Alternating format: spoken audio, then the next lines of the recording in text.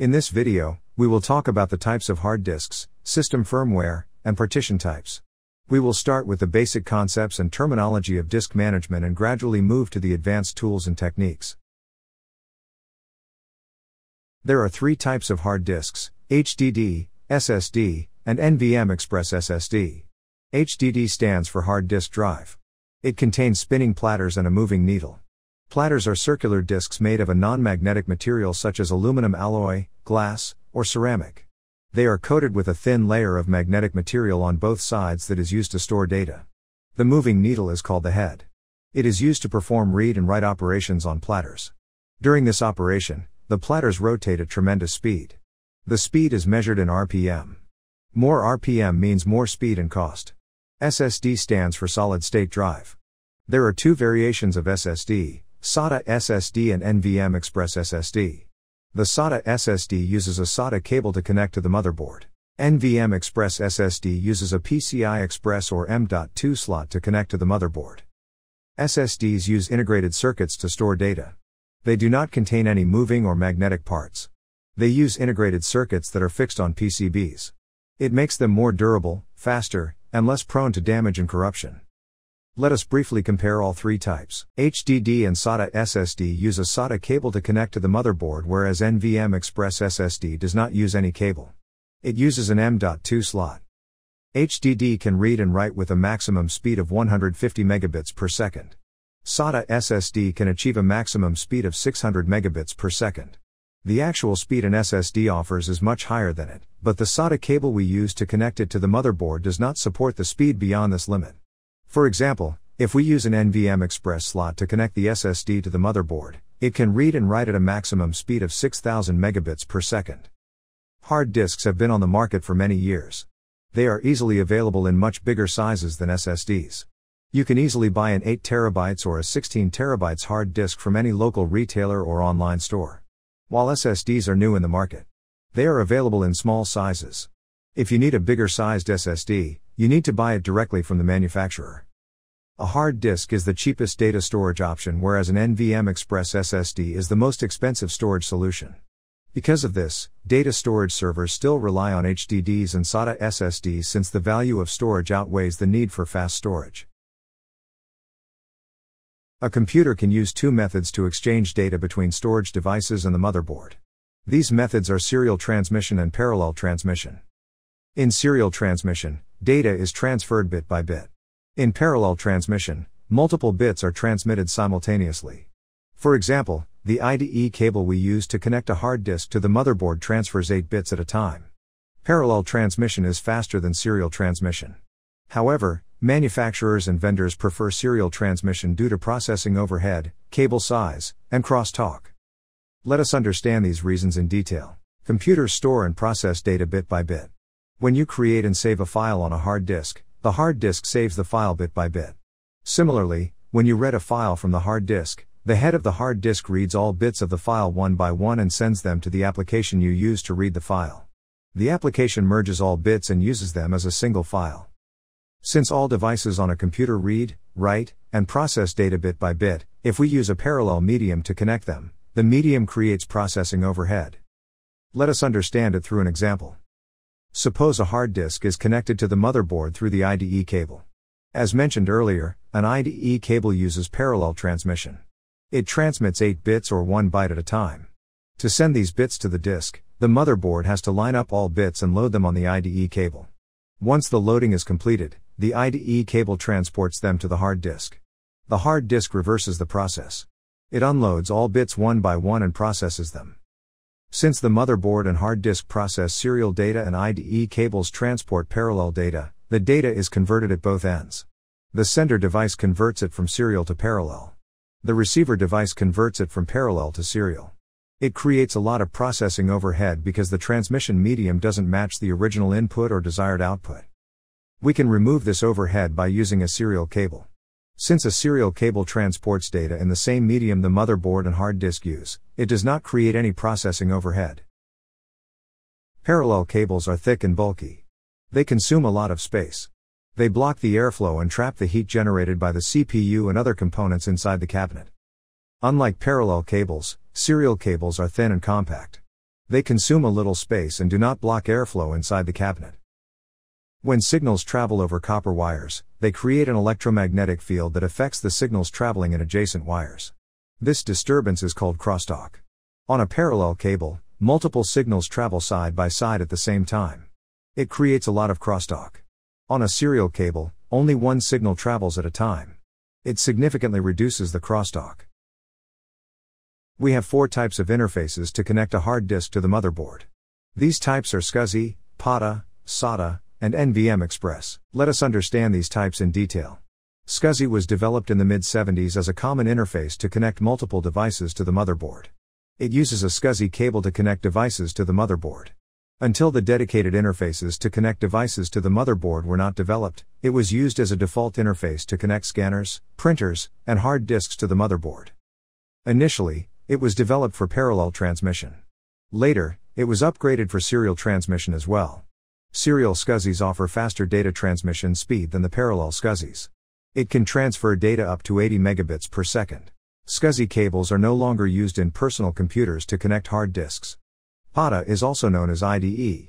It uses an IDE cable having 40 or 80 pins. With a 40-pin cable, you can connect a single storage device to the motherboard. With an 80-pin cable, you can connect 2 storage devices to the motherboard. It offers a maximum data transfer speed of 133 megabits per second. It uses parallel data transmission technology. It was developed as the dedicated interface for the storage devices. It was launched in 1986. It was widely used in computers until the early 2000s. It is no longer used in personal computers. SATA was developed as a replacement for PATA. It was launched in 2003. It became popular within a few years of its launch. Within a decade, it captured 98% of the market share in personal computers. It uses serial transmission. Serial transmission reduces processing overhead and crosstalk. It is available in different generations. First generation SATA was launched as a 1.5 gigabits per second interface. The latest generation is the third generation. It offers a maximum data transfer rate of 6 gigabits per second. However, its bandwidth is limited, making it less suitable for high-performance applications that need faster data transfer speeds. NVMe Express does not support HDD. It is explicitly developed for SSD drives. It does not use a cable. It attaches the SSD drive directly to the motherboard on a M.2 slot. It can transfer data at a speed of 32 gigabits per second. Computers use firmware to initialize hardware. Firmware is a small program stored inside a chip on the motherboard. When we start a computer, it is the first program that the computer runs. It performs 3 tasks: initialize all hardware devices, find the bootloader program, and execute it. In the first step, it checks whether all hardware devices are functional. If yes, it moves to the second step. If not, it halts the startup process. This process is known as power on self-test or post. In the second step, it finds the bootloader program. We can store a bootloader program on any external storage device, such as a hard disk, USB drive, CD, or a DVD. All OS installation disks come with a bootloader program. The installation program transfers it to the hard disk when we install the operating system. Firmware allows us to specify the boot device priority. The boot device priority defines the boot order. Firmware checks the specified devices in a sequence until it finds a bootloader program. Once it finds a bootloader program, it does not check the next device in the sequence. Let us take an example. Suppose 3 devices: hard disk, DVD-ROM, and USB drive are configured in the boot device priority. First, firmware will find the bootloader program on the hard disk. If it finds a bootloader program on the hard disk, it executes it and does not check the CD-ROM and USB drive. If it does not find a bootloader program on the hard disk, it checks the DVD-ROM. If the DVD-ROM has a disk, it finds the bootloader program on it. If the DVD-ROM does not have a DVD or has a non-bootable DVD, the firmware checks all USB ports for a connected USB drive. If a USB drive is attached, the firmware finds the bootloader program on it. If firmware does not find a bootloader program on any specified device, it halts the boot process. If it finds a bootloader program on any specified device, it executes the bootloader program. The bootloader program controls the remaining boot process. There are 2 types of firmware, BIOS and UEFI. Both find the bootloader program on different regions of the specified devices in the boot device list. BIOS finds it on the first sector of the specified devices. It reads the first 512 bytes of the device. It calls them MBR.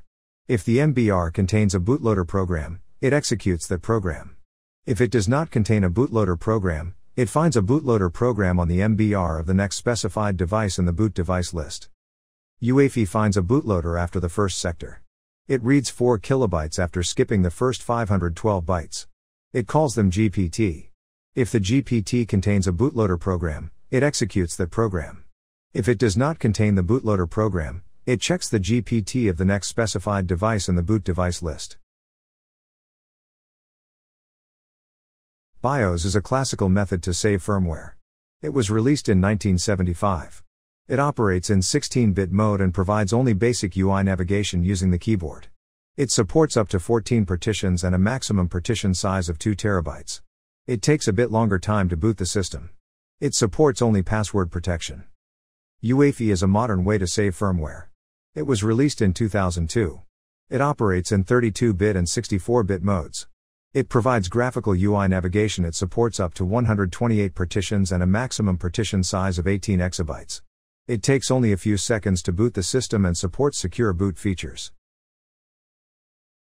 MBR is a classical way to store a bootloader program and partition information. It reserves the first 512 bytes of the storage device to save this information. Only BIOS-based systems use it. UEFI-based systems do not use it. They use GPT to store partition information and a bootloader program. MBR is non-redundant. It does not replicate the records it contains. If it is corrupt, the system will not boot. It supports a maximum of 14 partitions. GPT is a modern way to store a bootloader program and partition information. To save this information, it uses 4 kilobits disk space after the first 512 bytes of the hard disk.